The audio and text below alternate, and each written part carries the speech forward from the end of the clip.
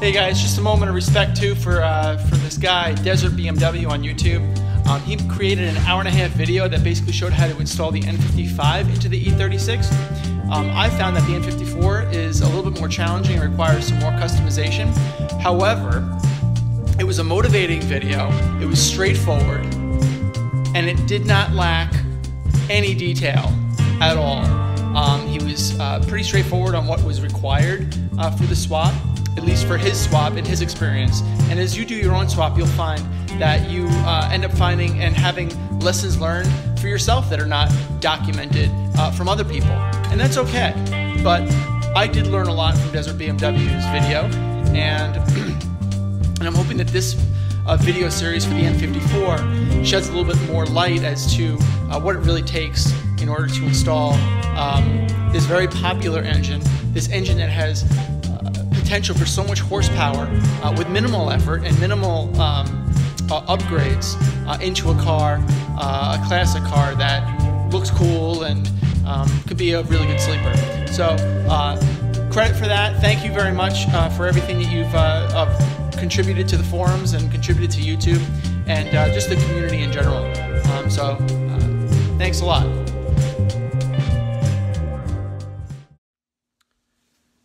Good night, everyone. I'm Frank Macaluso, and thanks for tuning in.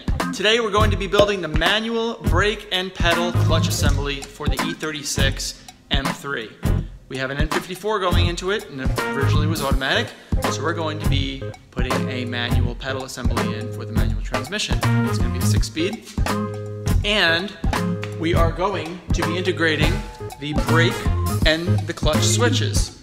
The clutch switch is particularly important because the clutch switch is responsible for not only turning on the car access system, which allows the engine to turn on, but also may or may not be used later on for cruise control. Here's our pedal assembly. This is super simple, and by the way, this has been done 1,000 times and documented elsewhere, but I figured if you like my style of video and the way that I instruct and educate, well then maybe this might come in handy and I might tell you something that you didn't previously already know. So this guy obviously goes right up against the firewall, and the two pedals hang off over here and here, and this is the parts list.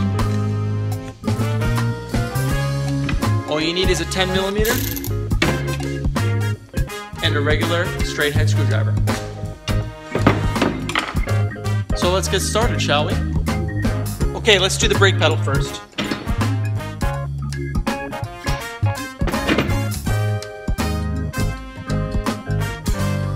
Okay, that is done. Good job. No, but seriously, you have this other piece here. Okay, this is basically the clip that ends up going through, as well as your brake booster push rod ends up clipping to that. So what we're going to do is we're just going to put this guy on the end here. Okay, and the spring ultimately would end up hooking onto here and going into here. I'm going to keep it there just in case for now, but ultimately it's going to end up sitting just like that. Now for the clutch pedal. We ended up having a slightly custom system here because we are using a pedal from a newer M3 that has wider anchor points. So we needed longer M6 by 70mm. So let's do that. Let's keep it right here. Okay. Pedal slips on. Okay. Master cylinder. And so just like that. Alright, that's good. Master cylinder.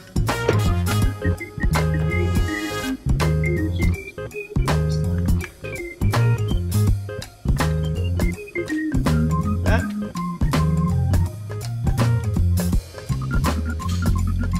While we're at it, this other clip installed.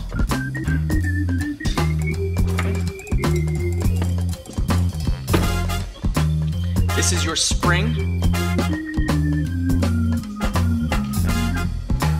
This guy kind of sits in here, but it also is really just more like a pocket, like that.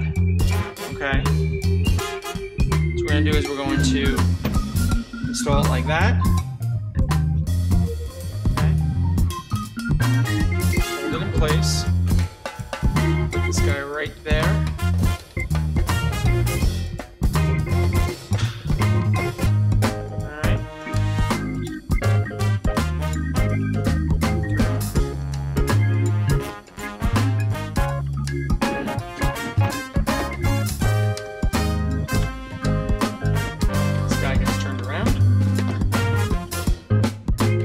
Now, this is where you gotta have strong hands, strong arms, whatever you want to call it.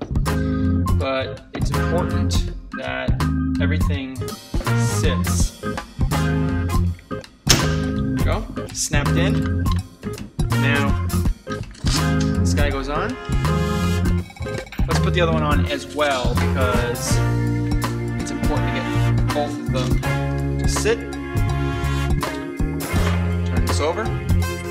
There is, in the casting of the aluminum bracket, there is a spot for an M6 nut. So you can just sit that in there. It is a lock nut.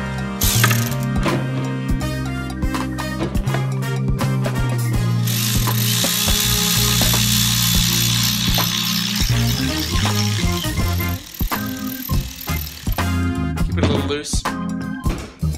And this guy as well. Now this bolt is a little bit smaller. I'm actually going to get a larger one. I've actually decided to get a longer nut, a longer bolt here. That slides right in. Okay. This is the bracket that holds the brake and the clutch pedal sensors. And I'm going to just basically kind of ballpark where I think that this little notch here, a little bit of a notch.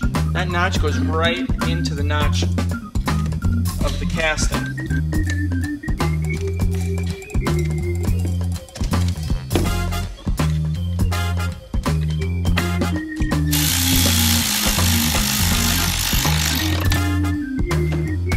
Screw that down.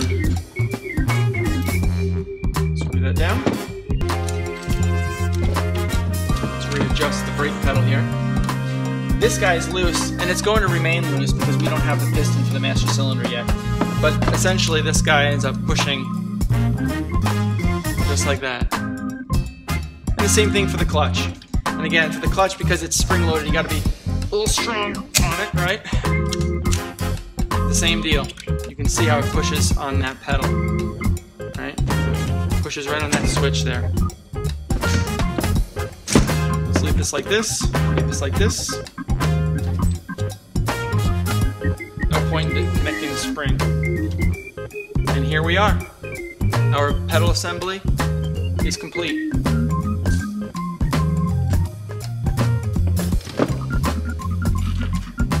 It mounts with 4 nuts, M8 nuts, and 1 M8 bolt for the top.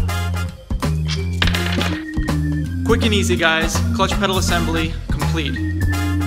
If you like the video, you like what you see, please comment, like, tag your friends. I want your opinions, I want your comments. I want to be better, I want to do better, and I want to be more descriptive. I want to get an audience that really cares about their car, cares about modifying their car themselves, and gets the personal satisfaction out of a good, solid DIY experience. So, my name is Frank Macluso. Thanks for tuning in. Until next time.